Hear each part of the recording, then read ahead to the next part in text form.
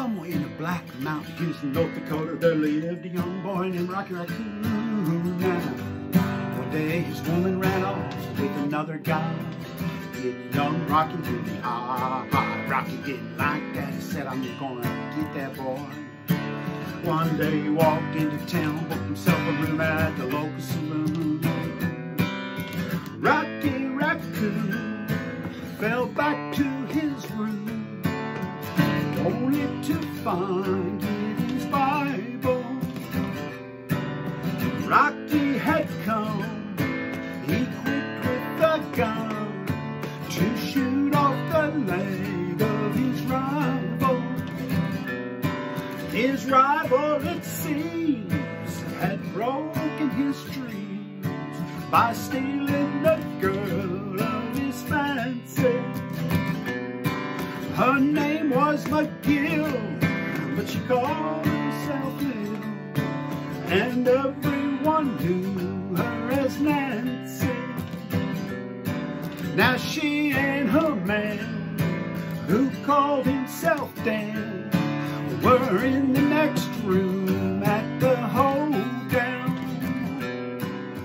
Rocky burst in and grinning a grin. He said, Danny boy, this is a showdown. But Daniel was hot. He drew first and shot, and Rocky collapsed in the corner. Oh, do do do do do do da, la la la la la la la la la la la